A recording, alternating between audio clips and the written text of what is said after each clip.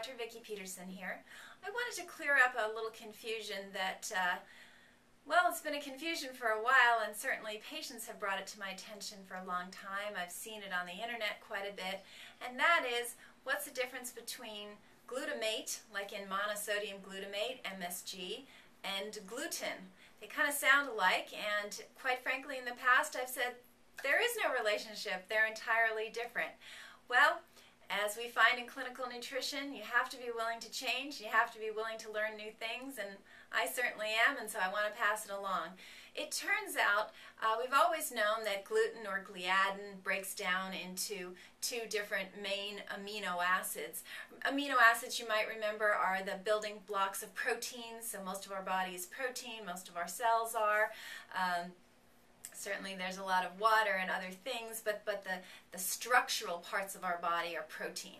And so we have these amino acids, or building blocks of protein, and I don't want to use a lot of words that are confusing, but one of these amino acids is glutamine, and it breaks down in the small intestine to glutamate. Now, is glutamate the same thing as monosodium glutamate? No, it's taking an amino acid and actually making a salt out of it. But here's my point, is that there is a neurological thread here as far as creating neurological problems and neurological disease, and that's what I want to discuss.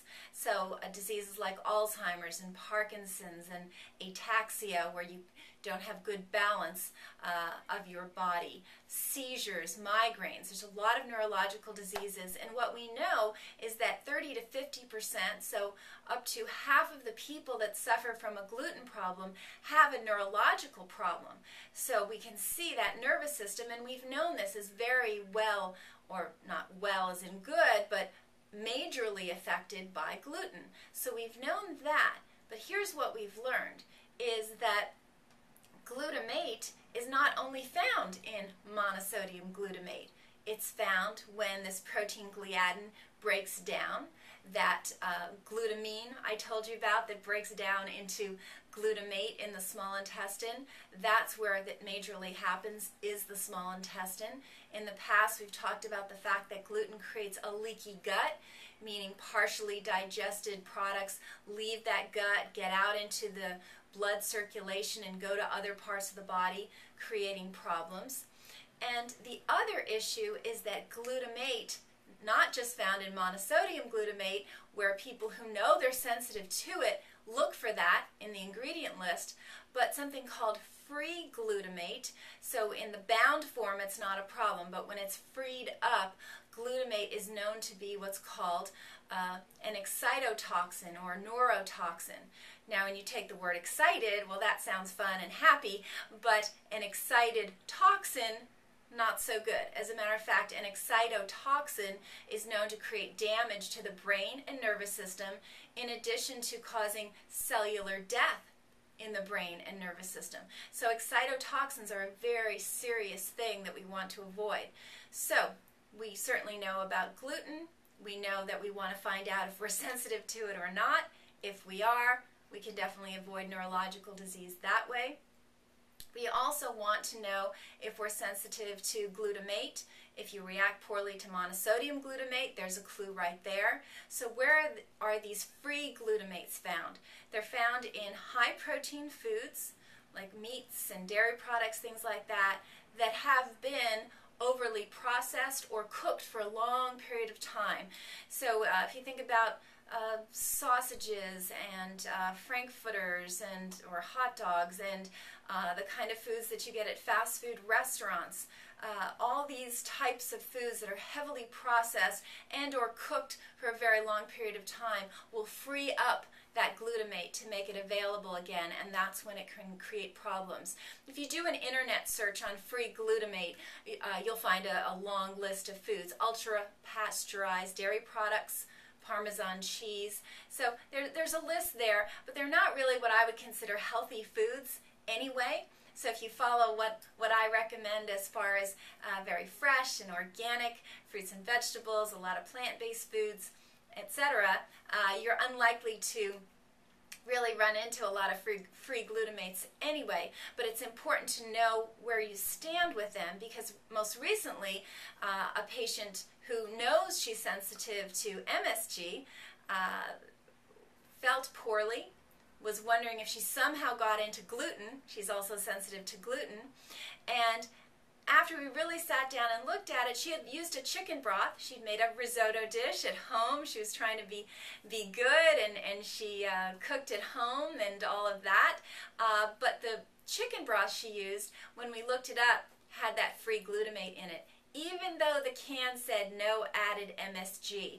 So we want to make that distinction between adding monosodium glutamate as an ingredient and actually cooking or processing a food such that you release the free glutamate. So it's different, but unfortunately the end product is the same, which is this free glutamate, which is an excitotoxin, and it's creating damage to the nervous system. Also, in the recent research that I was exposed to, chronic infections are a source of stress to the nervous system, and toxins, pesticides, we've kind of known that.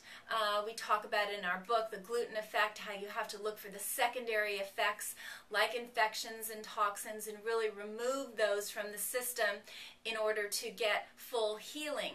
But what we have learned that's very key is that each of these things I've talked about, gluten, free glutamate, chronic infections, pesticides, toxins, each one of them kind of intermingle. So what I mean is that if, for an example, a child ate gluten and was sensitive, they kind of primed up the immune system of the brain and nervous system. So it got primed by that first attack of something that it didn't like.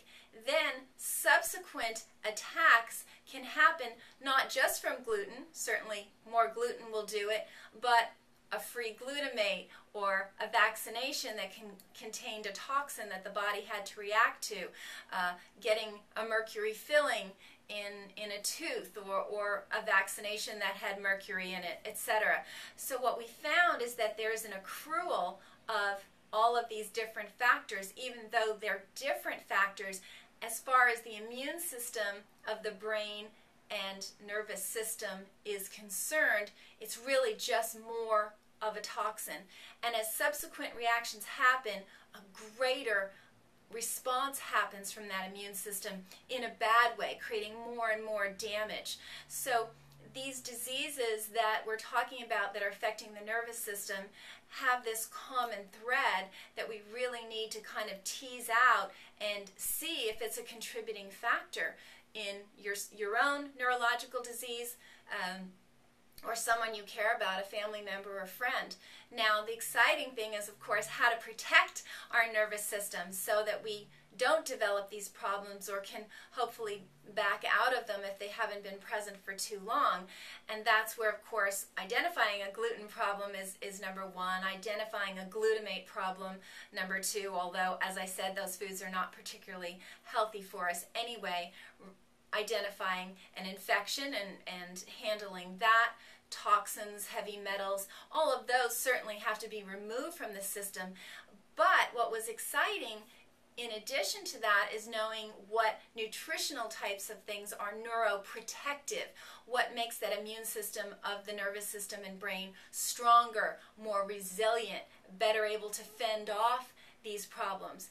And it comes back to, one of our favorite things to eat, which is organic fruits and vegetables with all those wonderful antioxidants and flavonoids and phytonutrients, and they're all long names, but it comes down to those beautiful raspberries and blueberries and cranberries and all those dark green leafy vegetables that are so chock full of these antioxidants that they literally act as neuroprotectors.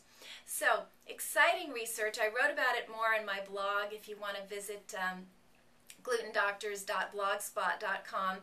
Can't get too technical in a few minutes, but I really wanted to share this because I've been asked so many times over the years, is there a correlation between gluten and glutamate? And I always said no, and I was wrong, so I wanted to set it straight now that we have this new research that has come about.